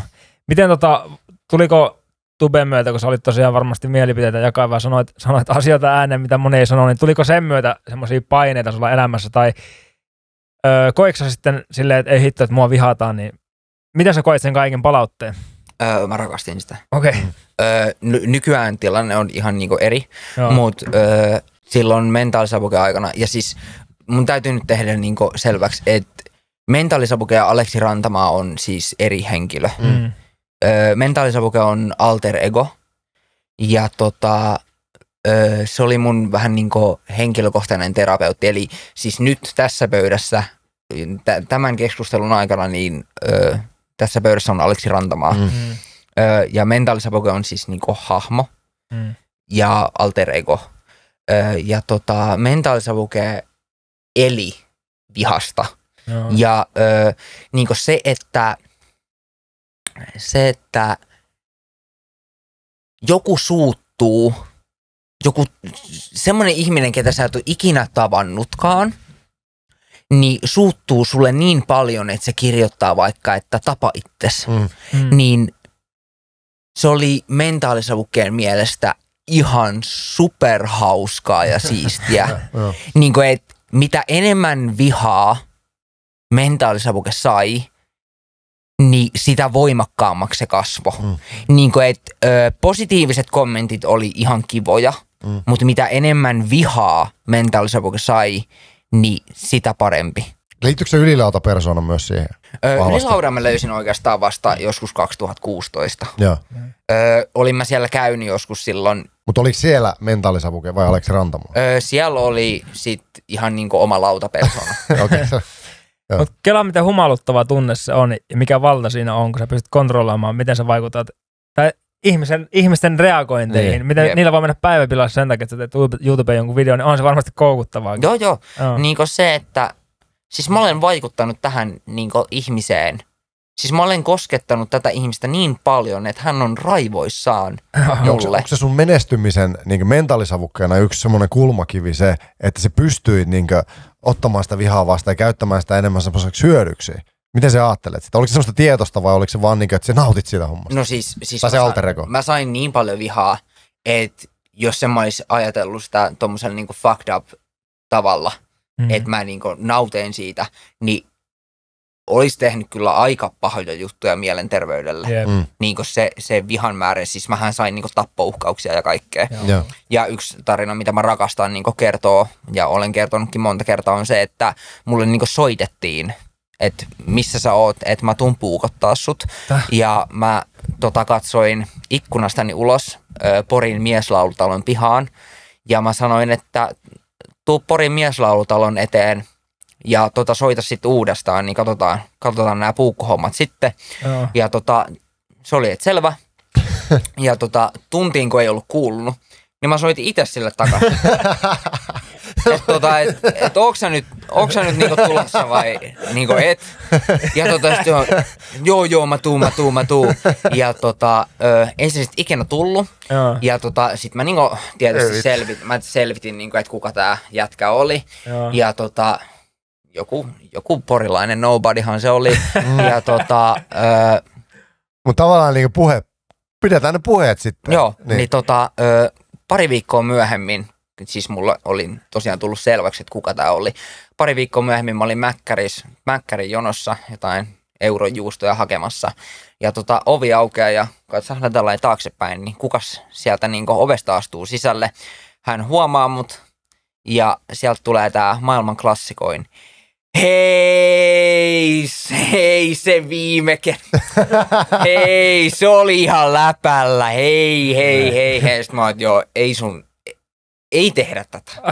Niin kuin, mä jonotan nyt tämän ruokani ja jonot sä ruokasi. Ja niin kuin, meidän ei tarvi käydä tätä nyt. Niin kuin, Mutta me rakastamme tuota tarinaa. Me rakastamme tätä sen takia, että koska noita juttuja tulee, meille ei ole tommosia tullut, mutta se, että sä kerrot ton, niin oikeasti, jos joku alkaa väittelemään tommosta, niin se veit sen niin mun mielestä oikein. Sitten soittaa sille tuu ja tekemään se. Että oikeasti, jos et sano tommosta, niin sit tuut oikeasti niin paikalle. Emme tarkoita, että se olisi hyvä tehdä tolleen. Mutta niin tiedätkö, ne miehen puheet, tai puheet. Joku niinku niin monelle ihmiselle, mun mielestä se on omalla tavallaan vähän jopa valitettavaa, niin sä et halua ongelmia, sä vaan puhut. Niin et paljon on puhetta, mutta sit kun pitäisi ne lunastaa, niin aika harva niitä, tai siis niistä kaikista tappouhkauksista, mitä mä oon saanut, niin tässä mä edelleen oon. Tässä kun me ollaan alettu tekemään tätä juttua, niin mua ärsyttää se vaan, kun me saadaan niitä, sä oot tähän tottunut ja tietenkin sun persoonat tottu siihen, että saadaan niitä kasvottomia ihmekommentteja. Ja me on itse entinen ammattilaisvapaaottelija. Ja mulla ei nyt suoranaisesti kukaan ole ikinä sanonut tai haastanut tai mitään silleen, paitsi joku kirjoitti mulle, että maga haasta, mutta mitään muuta ei ole sinne tullut. Niin, mutta silti, että ne jotenkin vähättelee sitä vapaaotteluuraa, yksi tyyppikin sitä, että kun me kerroin, että me otteli jotain venäläistä vastaan, niin yksikään niistä tyypeistä ei mene ottelemaan sitä venäläistä vastaan. Ja mua ärsyttää se, siksi mä tykkäsin tuosta sun jutusta, että se paljastit sen bluffin. Niin, että sitähän se 99%, että jos me sanoo, että okei, tulkaa tonne ja otellaan kehässä, niin ei sinne tuu ketään oikeasti. Jep. Ei kukaan tule sinne. Kun ne tietää, miten siinä käy, ja sitten oikeasti, että se on vaan bluffi. Jep. Joo, kyllä se, jos jokaisen tappouhkauksen olisin ottanut henkeeni uhkaavana, niin ei siinä olisi kerinyt muuta kuin pelkäämään kotona. Miksi ne halusi muuten tappaa?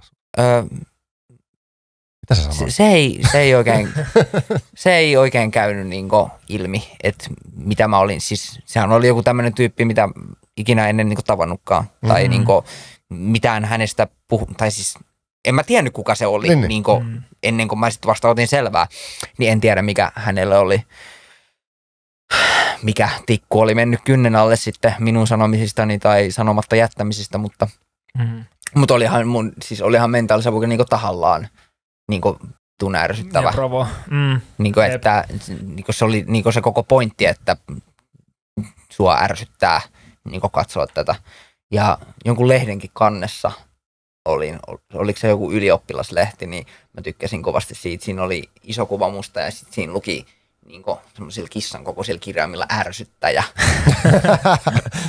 Äijä oli silleen, että nyt on saavutettu jotain. Mutta sä lopetit verrattaa, sä teit mentaalisavukkana 2 vuotta videota YouTubeen. Eikö 2015 lopettanut? Olisiko jotain semmoista? Verrattaa nopeasti sitten. Joo, se kynttilä palo molemmista päistä sekä keskeltä. Ja koin silloin, tai siis se kortti katsottiin loppuun mun osaltani. Ja mutta kyllä mä koen, että mä synnytin tommosen pienen alakulttuurin tonne Suomi-tubeen, räntituben, että kyllä sitä muut sitä manttelia sitten sen kantoa jatkoi, että shoutoutti heille, jotka tunnistavat itsensä tuolta räntituben puolelta, mutta mä sain sanottua sen, mitä mä halusin sanoa. Ja mun toi soolo YouTube-ura, niin kyllä mä koin, että mä sain sen käytännössä pelattua sen pelin läpi. Teekö vielä massia mentaalisavukkena? Mentaalisavuke oli sitä aikaa, kun YouTube oli harrastus eikä työ. Mulla oli yksi vähän isompi yhteistyödiili. Joo. Mutta that's about it. Ja siis suurimmat mainostulot, mitkä mä ikinä sain, oli 400 €. Joo. Ja nekin oli ihan siinä loppupuolella. Joo. Et vaikka mä olin ihan siis Suomen isoimpia tekijöitä, niin 400 € kuukaudessa ei kyllä oikein riitä edes vuokraan. Joo, ei. Mulla tuli muuten yksi, en tiedä miksi me kysytään, tai tiedämme miksi me kysytään, mutta kun me tein taustatutkimusta susta, niin semmoinen yllättävä fakta oli Googlessa. 3 haetuimman, jos kirjoittaa ALEKSI RANTAMAA, niin niiden joukossa yksi haetuimmista sanoista, että ALEKSI RANTAMAA on kuollut. Joo, se oli, tästä ei ole edes kauaa. Joo, mistä se johtuu? Onko se kuollut? Itse asiassa niin, se johtuu siitä. Mä olin jo sanomassa, että en mä tiedä, mutta tiedänpäs. Se johtuu siitä, kun mä ilmoitin, että mä lähden Yleltä ja mikä keissi loppuu, TLDR Deep loppuu, niin joku mun seuraaja teki musta semmoisen niinku kollaasivideon tosi surullisella musiikilla. Ja hänen niinku ajatuksensa oli, että surullista, kun tää era niinku loppuu.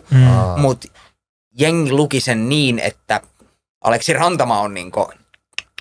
Ja sit se niinku, tämmönen word of mouth lähti niinku leviämään niinku ihan siis... Niinku lähti niinku käsistä. Mutta se kaikki lähti yhdestä TikTok-videosta, minkä tarkoitus oli kuvastaa mun yleuran loppua. Joo.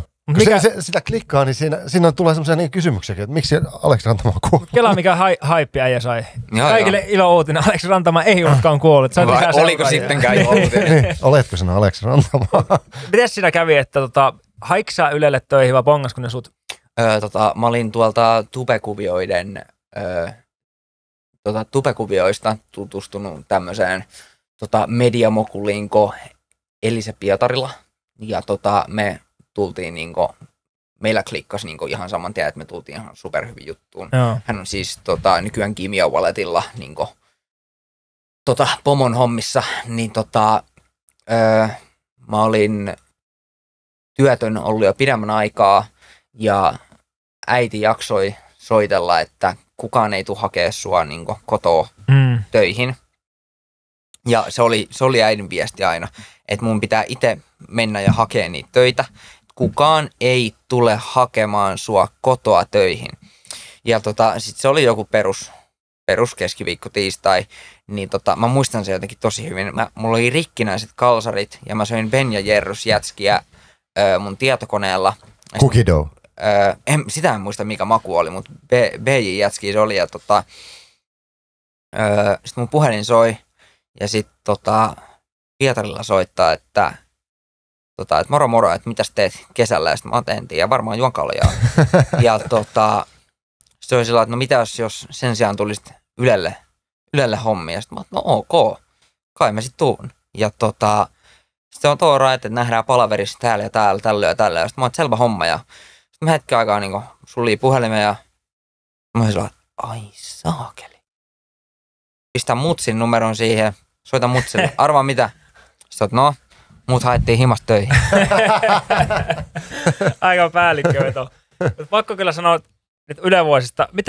Aloitko sä tekemään TLDR heti silloin vai oliko se kioskihomma? Ylelle niin ensimmäiseksi me tehtiin semmoinen 1000 uutista Suomesta, mitä me itse kutsuttiin nimellä Kesäkiesi. Ja se oli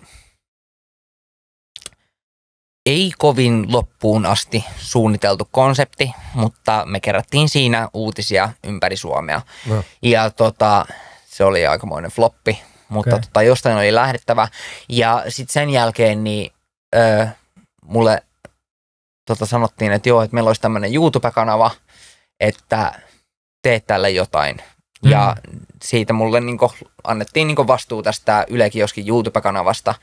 Ja sillä mä aloin sitten kehittelemään konseptia. Ensimmäisenä ennen Deepiähän tuli jokunen jaksosarja TLDR, niin missä käytiin läpi menneiden viikkojen uutisia. Sitten me huomattiin se, että tämmöisillä noin aikaan sidotuilla videoilla, niin niille ei ole yhtään häntää. Tiedät sä, et sä voi kuukauden päästä enää, ei siinä ole oikein järkeä katsoa kuukauden vanhaa TLDR, kun ne uutiset on jo vanhoja. Niin siitä syntyi sitten idea, että mitä jos tekisi vähän ajattomimmista aiheista, yhdestä aiheesta kerrallaan, ja paineutuisi niihin syvemmin. Deep. Niin siitä tämä konsepti tuli, ja sehän nyt on ihan hittitasoa tuolla Suomi-tuben historiassa. Erittäin mielenkiintoisia jaksoja. Äijä on kyllä tehnyt hirveän, se on varmasti kehittynytkin koko vuosien varmaan sen taustatyö ja mitä kaikki sä oot tehnyt sille. Niin. Löytyy yhä edelleen YouTubesta ensimmäinen TLDR Deep ja voin sanoa, että production value oli miinusmerkkinen. Nyt kun katsotaan viimeisintä, mikä tuli just toista maailmansodasta, niin siinähän oli editit löyty ihan seuraavalle. Joo, voin sanoa, että niitä hinkattiin. Joo, se oli kyllä sen näköistäkin, mutta pakko sanoa nyt niin ihan tälle julkisesti, minä haluan kiittää, itse kyllä sanon silloin kun on asiaa, mutta haluan kiittää kaikkien suomalaisten puolesta, jotka eivät silloin uskaltaneet mitään sanoa, kun elettiin ehkä vuotta 2017, oli Me Toon kulta-aikaa. Ehkä kun se niin kuin alkoi. Että siinä oli ihan aiheestakin ihmisiä varmasti tuomittiin, mutta sitten tuntui, että vähän tuomitaan sieltä sun täältä, mutta päästään tuomitsemaan. Niin tuli hirveä. Mä muistan, mä jostain vaan luin joku aamu, että nyt on tällainen ALEKSI RANTAMAA laittanut videon valkoinen heteromies. Ja sitten kun mä katsoin sen, mä olin silleen, että siinä on niinku Sigma Balls, että just näin, että toi kaikki mitä kaikki aattelee ja yleensä fiksutkin on ajatellut sitä, mutta kuka ei usko sanoa ääneen, niin mistä moinen idea valkoinen heteromies tai miten sä päädyt sen julkaiseen? Aika monen riski. Se on kyllä ehdottomasti. Mä en ole siis pitkään aikaan kyseistä videoa edes niinku muistanut, mutta se oli kyllä aikansa klassikko. Mä tein siihen aikaan semmoista ohjelmaa kuin Lievästi ärsyttävää, mikä oli vähän semmoinen niinku, watered down versio mentaalisavukkeen niinku videoista, mutta mä halusin päästä puhumaan niinku asioista, jotka mua ärsyttää. Ja ihan siis siinä ei ollut niinku mitään sen niinku suurempaa niinku taustalla. Mä vaan niinku kävin niinku läpi asioita, että mitkä mua niinku tällä hetkellä tässä maailmantilanteessa kyrsii. Ja sitten mä olin niinku, että minkä takia mä oon vastuussa jonkun muun niinku teoista. Niinku vaan sen takia, että joku toinenkin on valkoinen. Niinku siis, jos tuolla on kadulla joku valkoinen heteromies perseelle, niin miten se on niinku mun vastuullani millään tavalla? Ja sit musta tuntuu niinku siltä, tuntuu edelleen, että pelkästään valkoiset heteromiehet on vastuussa toisista valkoisista heteromiehistä, mutta kukaan muu, mistään tahansa muusta viiteryhmästä ei ole vastuussa niinku toisten teoista. Että tämä niinku vastuu muiden teoista koski vaan pelkästään valkoisia heteromiehiä. Mun mielestä se oli niinku niin villi juttu, että mun oli pakko päästä sanomaan siitä, että what the Mutta se koko tilannehan kuitenkin oli tommonen. Että me ajateltiin silleen. Ja niinku varsinkin on se edelleenkin. Trump oli niinku tosi pinnalla niinku siinä. Mä muistan tämmöisen lauseen, mikä niinku siis porautui mun päähän. Miltä tuntuu olla samaa sukupuolta kuin Trump? Niinku, mitä sä lässytät oikeesti? Niinku, et toi on niin, mitä sä... Mitä vittu? Mutta joidenkin ihmisten se narratiivi oli semmoinen. Se niinku, siihen on vaikea päästä käsiksi. Niin. Mutta onhan paljon vielä, mutta eikö tuntuu, että onhan tuo edelleenkin pinnalla, mutta ihan eri, se on vaan vaihtunut muotoa ja tuntuu, että välillä vähän hullummaksikin. Jep. No mitä sä ajattelet sitä nyt tosta koko? Mä ajattelen sen verran, että mua ei enää jaksa kiinnostaa. Tai niinku, että tämmöiset vokekulttuurit ja muut jutut, niin mä koen, että mä olen noussut niiden niinku yläpuolelle. Että mä oon ihan just niinku isä, niin mulla on niinku tärkeämpiä juttuja ajatella, kun jotkut tämmöiset poliittiset kiistat tai niinku I couldn't care less. Niinku, et mä elän mun niinku omaa elämääni niinku, kuten parhaaksi näen, ja mulla on niinku mun omat prioriteetit, mistä nyt korkeimpana obviously syntyvä lapsi, parisuhteen huolto ja niinku tämmöistä, niin mä koen, että mä oon niinku jossain muualla kuin siellä maailmassa, missä viiteryhmät taistelee niinku toisistaan, että kuka tässä nyt on niinku eniten alistettu tai niinku, että kuka on kokenut niinku eniten vääryyttä. Niin mä oon jotenkin, niinku, mä oon eri leirissä. Niinku, että mä oon täällä ihan niinku omassa paikassani ja nämä muut saa tapella niinku täällä kesken. Äänestin kyllä ja äänestän ja näin poispäin, mutta... Jaksatko sä käyttää sun energiaa siihen, että sä mietit just jotain tällaisia niinku yksittäisiä, just poliittisia kysymyksiä päivästä toiseen, niin... No semmoinen, mikä mua kiinnostaa nykypäivänä tosi paljon ja mihin mä käytän aikaa, niin New York. Okay. Siis suosittelen kaikille tutustumaan, mitä New Yorkissa tapahtuu. Se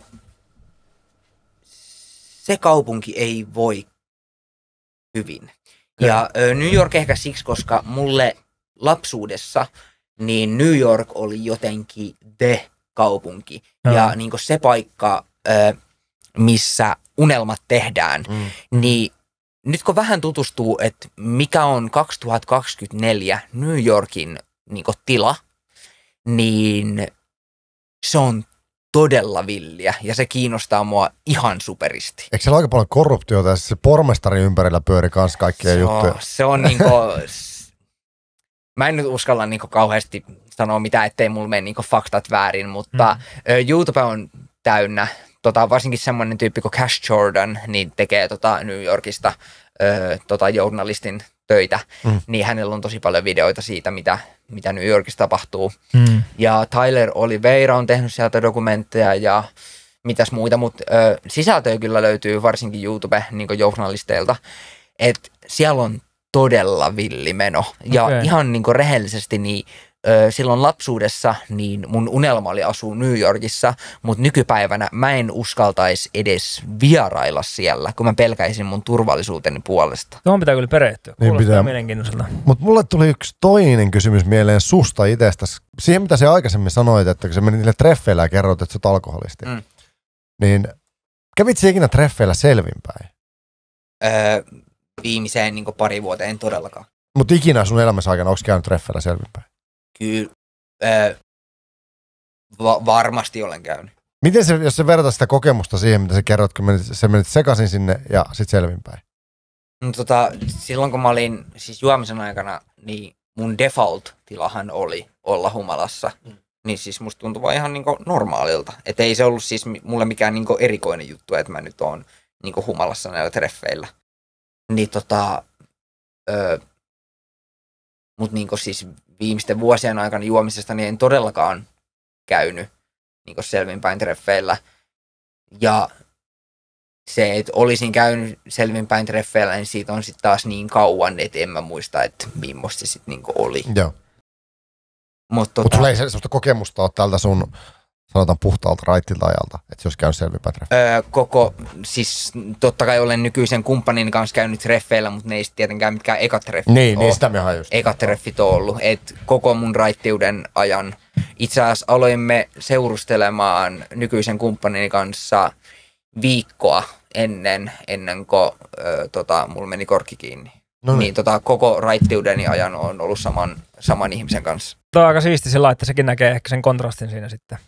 Joo, selkeästi. Ja tässä on mulle semmoinen uskomattoman arvokas asia on se, että tämä nainen oli siellä silloin, kun päivä oli kaikkein pimeimmillään. Kyllä.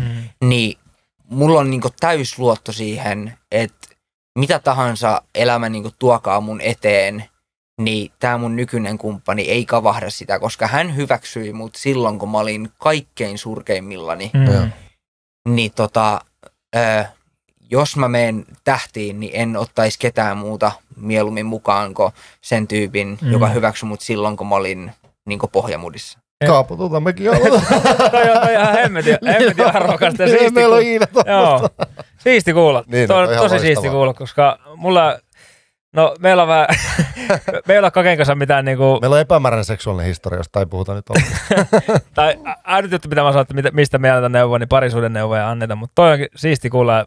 Me annetaan parisuuden neuvoja siitä, miten ei kannata toimia parisuhteen. Mutta tolleen kun miehet puhuisivat omista puolisoistaan, niin aika moni suhde ja avioliittokin olisi varmaan ehkä parempia tänä päivänä. Joo, ja on sanonut sen monta kertaa julkisesti, mutta että ne 5 euron kukkaset, niin niiden arvo miljoonakertaistuu.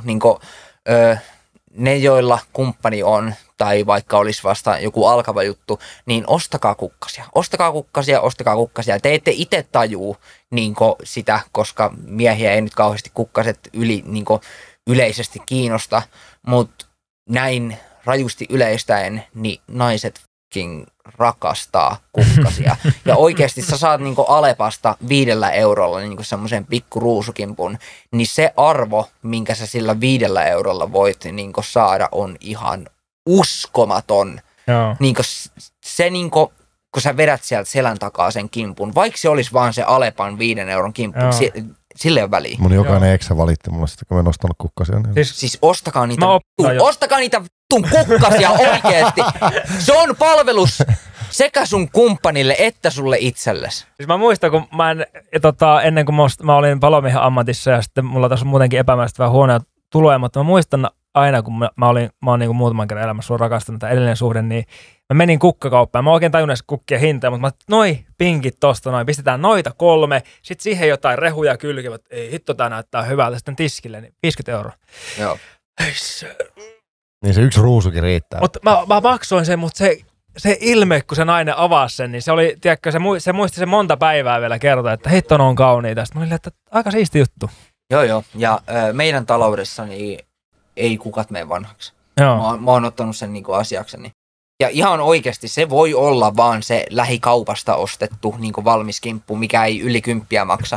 Niinku, että sen ei tarvi olla mikään niinku just kukkakaupasta 50 pommi. Ehkä vuosipäivänä se voi olla se niinku heittomerkeissä oikea kimppu ja näin. Mutta haluan vielä kysyä sen sun työurasta ja siitä, kun kärsit alkoholismista, niin nimenomaan kun oli tämä valkoinen heteromies-video ja sen jälkeinen aamu ja kohu, niin vaikuttiko ne ikinä siihen sun, että lisääntyykö juominen, tai voiko sä silloin pahoin, vai oliko sulla silloinkin vielä se niin kuin mentaalisavukkeen mentaliteetti, että ei tunnu missään? Mä olin ihan valmis tähän valkoinen heteromies-taisteluun. Kyllä se vähän antoi painetta ja näin poispäin, mutta ei missään määrin ollut niin mikään syy mun juomiselle. Mutta yksi mun urani aikana on semmoinen, joka on niin oikeasti pistänyt mut paskaksi.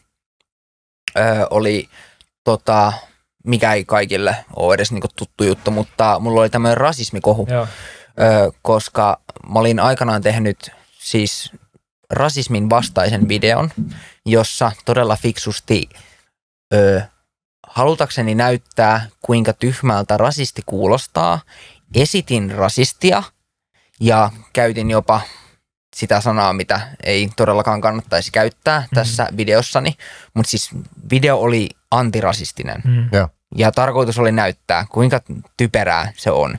Niin vuosia ja taas vuosia myöhemmin, niin tästä mun videosta oltiin klipattu nimenomaan se pätkä, missä mä esitin tätä rasistia ja sit se lähti leviämään somessa ja sit alkoi niinku puhelin soimaan.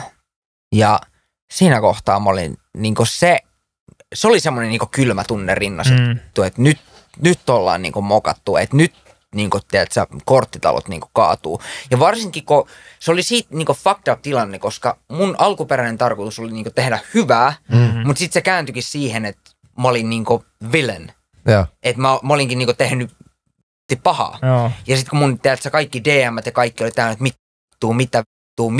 mitä tää meinaa, mutta loppupeleissä sit kun mä sain niinku Yleisradion alla tehtyä siitä niinku selitysvideon, että mistä tässä kaikessa oli niinku oikein kyse, niin se sit niinku laantui siitä niinku aika nopeasti, mutta se oli niinku mun uran ajalta semmoinen, että mä menin siitä niinku oikeasti paskaksi. Ja sit, kun se tuntui vielä niin, jotenkin niinku niin epäreilulta, koska kun mä en sinällään ollut niinku väärässä tai tehnyt niinku väärää, vaan mä olin tehnyt just niinku päinvastaista, mutta kun se oli irrotettu kontekstista, niin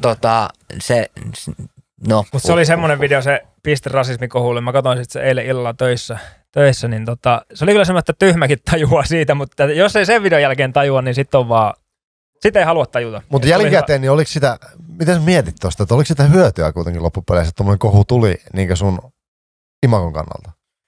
Se sait sen selvitettyä. No mä en oikein ikinä ajattele. Niin, mä oon semmoinen mies, jolla vaan tapahtuu asioita. Et mä en ihan hirveästi suunnittele tai mitään. No kyllä mä näen, että jos mä saisin valita, että olisiko tämmöinen kohu tapahtunut tai ei, niin ei missään nimessä, koska se oli mulle henkisesti ihan vaikeeta. Että jos tällä nyt jonkun muutaman kuulijan sai lisää tai jotain, niin se ei kyllä ole mitään verrattuna siihen kipuun, mihin niinku toi kohu niinku laittoi. Mut joku valkoinen heteromieskohu, niin se oli ihan niinku peruspullaa mulle verrattuna tohon. Niin kuin toi just silleen, että kun sä oot nimenomaan halunnut ihan jotain toista tuoda esille, niin sit ihan tahalleen tehdään se just päinvastaisesti. Se on ollut sulle niin tärkeä arvo. Jep. Että voit kyllä tunkea kengän perseeseen se, joka sen keksi klipata. Joo. Se on se sama äijä sieltä Porista. No se voi olla. Terveisiä. Niin. Mitä sulla on nyt tulossa muksu, mikä on niinku ihan älyttömän huikea. Sitten olisi kiva joskus vielä, tiedätkö, sit kun sen lapsen syntymän jälkeen, niin vielä lisää kuulla ajatuksia, koska varmasti tulee muuttaa niin ajatusmaailmaa. Saattaa olla aika tiukalla, mutta jos semmoinen slotti löytyy, niin ehdottomasti. Mutta mitä on luvassa Aleksi Rantamaalla nytten? Saa sanoa, että sä oot yrittäjä arkeen nyt elää, mutta mitä voidaan sulta odottaa? Mitä on tulossa? Iso juttu, podcastia on nyt eetterissä. Joo, ehdottomasti isoin juttu tällä hetkellä toi iso juttu podcast Lloyd Lipisonen ja Jesse Sarkkisen kanssa. Ja joka löytyy Podimosta. Joka löytyy Podimosta, kyllä. Ja jos vähän ilmaisia päiviä haluaa, niin mun Instagram-bion linkistä saa vähän ilmasta kuuntelua, niin kannattaa sitä kautta mennä. Mutta sanotaanko nyt näin, että tässä on kokkaantumassa jotain juttuja. Itse asiassa Ylelle on yksi projekti ja sitten neuvottelut on käynnissä, sanotaanko nyt näin, että ei tässä niinku työttömäksi pitäisi jäädä, ainakaan toivottavasti, että firma elää ja hengittää. Joo, mutta se on niinku mahtava tietää oikeastaan, nyt kun äijä on raitis, niin oikeastaan niin urahan varmaan parhaimmat päivät on vielä eessä. Uskoisin näin. Mä sanon, että sit mä saan vaihteen niinku uudella tavalla silmään, kun mä viimein saan aikaiseksi hankittua hoitoa mun diagnosoimattomaan ADHD:seen, joka on varsinkin tämän yrittäjäksi siirtymisen jälkeen, siis ihan niinku tänä vuonna, niin oireet on pahentunut aivan niinku järkyttävästi. Ja se on vähän niinku semmoinen meemi, että kun sä katot niinku haamua, jonka päällä lukee, että masennus- ja ahdistuskohtaukset, ja sit kun saatat siltä niinku sen hupun pois päästä, niin se onkin hoitamaton ADHD. Niin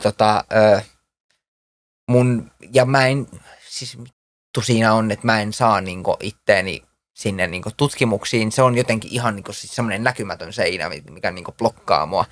Mikä sinne eniten sote? Mä en tiedä. Miksi mä en niinku saa itteeni niinku, mä en pysty ottaa edes niinku sitä ekaa askelta, että mä niinku soittaisin itselläni ensimmäisen ajan tai joku siis. Käytännössä ne tekee tutkimuksia ja sitten sen perusteella määrittelee sun lääkityksen. Niin, mutta sen mä tiedän, että ADHD-tutkimukset, varsinkin tuolla julkisella puolella, niin se ei ole mikään ihan niinku puolen tunnin homma. No ei tietenkään. Se on niinku pitkä prosessi ja jotenkin mulla on ihan järkyttävä kynnys aloittaa sen, vaikka mä niinku päivittäin kamppailen tämän asian kanssa. Miten se näkyy sun arjessa? No tämän firman kannalta niin suurin juttu on se, että kun mun pitäisi opiskella niinku liiketoimintaa, niin kun se ei sinällään niinku kiinnosta mua, mun niinku pitäisi tietää, mutta se ei ole semmoinen asia, mikä mua kiinnostaa, niinku verraten vaikka tech, niinku elektroniikka kiinnostaa mua ihan sikana, puhelimet, tietokoneet, näytet. Apple on mun niinku seksuaalisuus, niin semmoiset jutut mua kiinnostaa ja niistä mä jaksan lukea ja katsoa dokumentteja bla bla bla, tai sitten vaikka tää New York, niin se kiinnostaa mua, niin mä jaksan imeä sitä dataa niinku loputtomiin.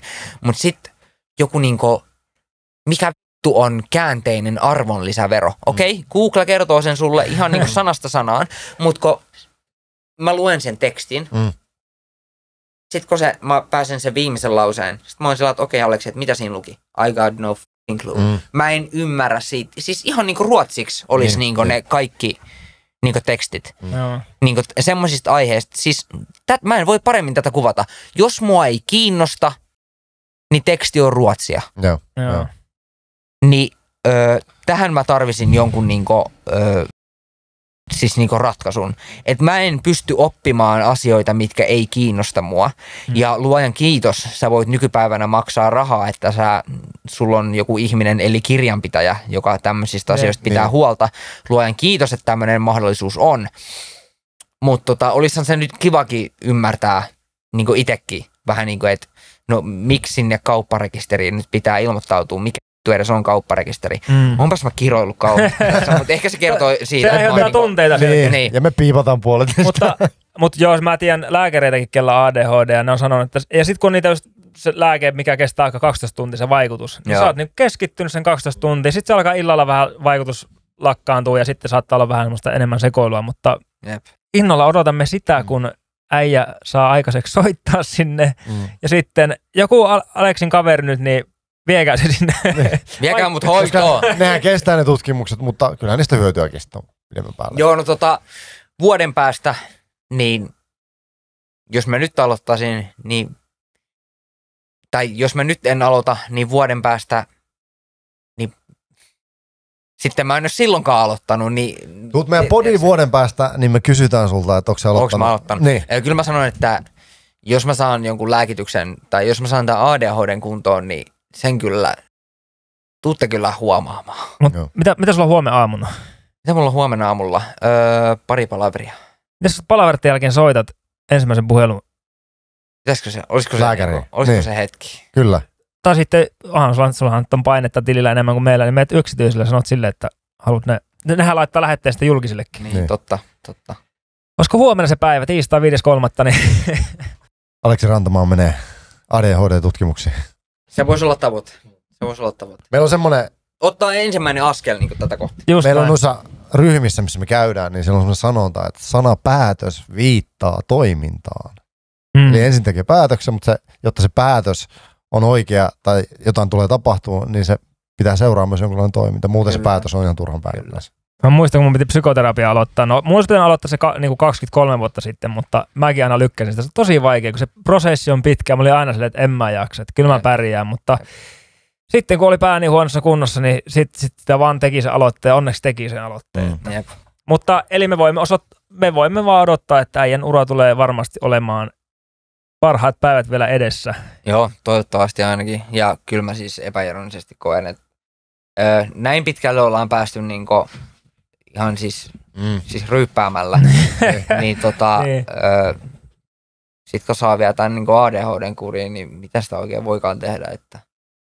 Ja niinku, sen viestin haluan sanoa, että mä oon päässyt näin pitkälle, niin pääsitte kyllä tekin. Että.